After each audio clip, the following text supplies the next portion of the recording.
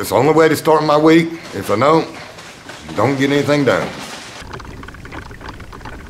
After church on Sunday and to come in here on Monday morning, it just helps direct me in a better way for the week.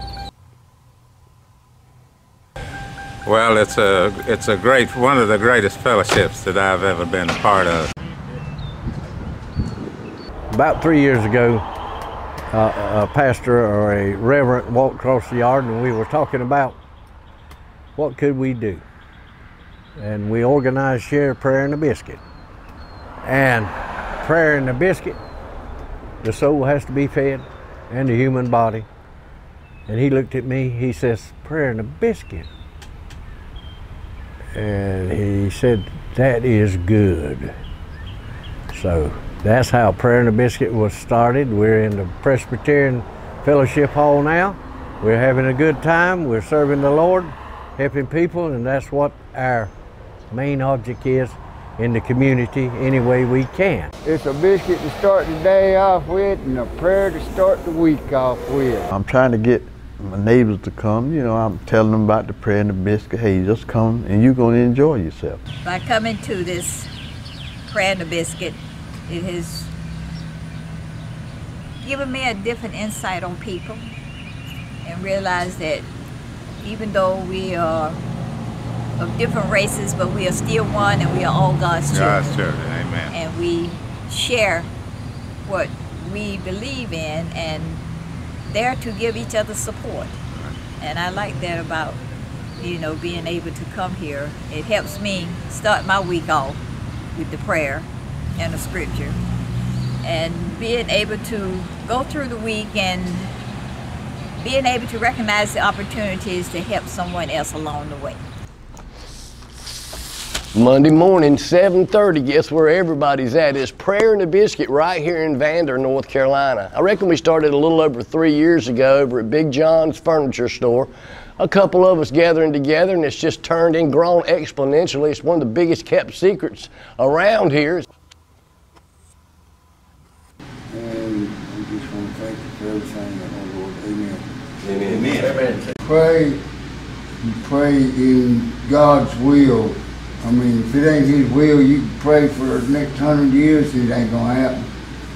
And He knows the time that He wants you to receive what you want.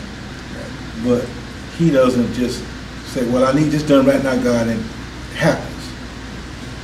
It doesn't work like that. A lot of times, just a bunch of words, if you don't have faith in what you're praying for, So I think we maybe should add the word faith when we talk about prayer, because that's what it's all about. If you just keep praying and you don't really have faith in what you're praying for, then your prayer's not going to be answered. In Hebrews 11:1 say, now faith is a substance of things that's hoped for, but the evidence of things that's not seen. So if we're going to hope and not see it, God's going to prevail it, because it doesn't happen to me. Things that I have prayed for, I didn't see, but after a while, God revealed it to you. What do I like about Prayer and a Biscuit? It's got to be the people, no doubt. Some of us consider us as disciples. We try to spread the prayer around, and I know the church did next door, as far as community involvement. The church next door, they did a reenactment of the Last Supper, and one of the first places they came was Prayer and a Biscuit. It's a pretty good thing when you can bring 5 different churches, 5 different denominations, all together at the table for the Lord's Supper. It was about Thanksgiving 3 years ago, and people said in Prayer and a Biscuit, they said, let's put together baskets for Thanksgiving. And so they started out and they said, well, let's get this many turkeys, let's get this many hams, let's get all the stuffing and all the stuff that goes in there. And they did. And we took those to families in need. The next year, we did even more. And we took them, many of them, to the social worker at the local elementary school. And they helped get those to families in need. And then we took several to other people we knew in the community would need. And Coach went and has a friend who was growing collards. And so he shows up and gets these collards that were cut that morning at like 5:30 in the morning. And they come and there's still frost on the collards that we're putting a whole mess of collards in every basket for Thanksgiving.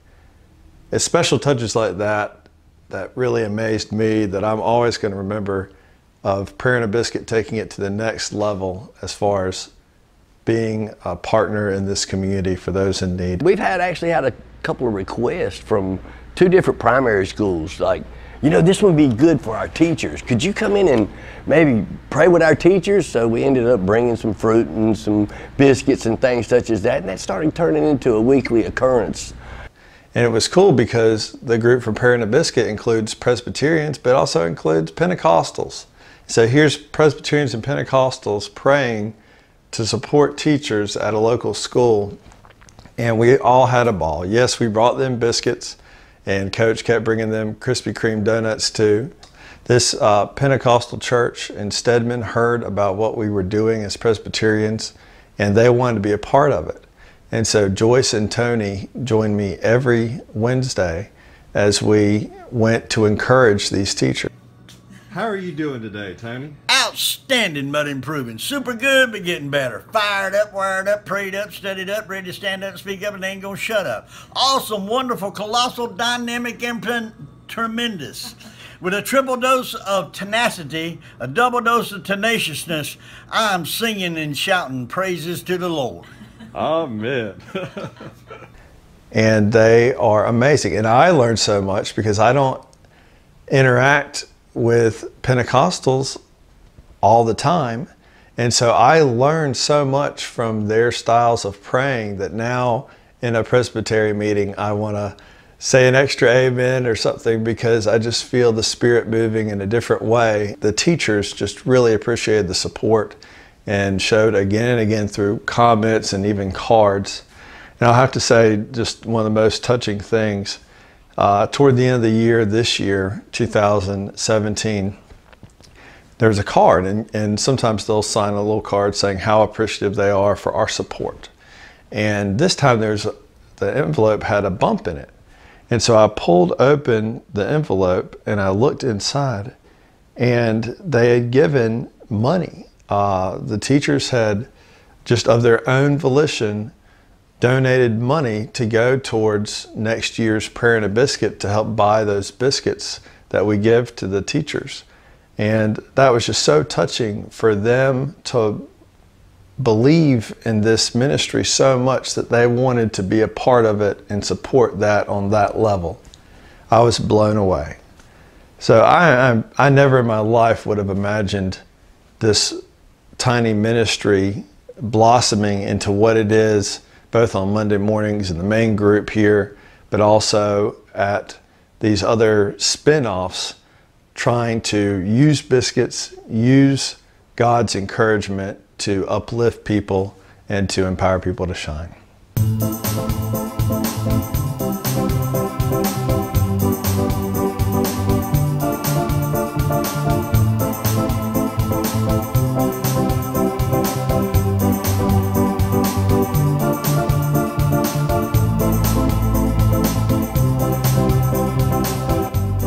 Happy birthday to you. Happy birthday to you. Happy birthday, John Matthews. Happy birthday to you. 72. 77. I'm giving him some years, man. You're giving him some years. Prayer and a Biscuit.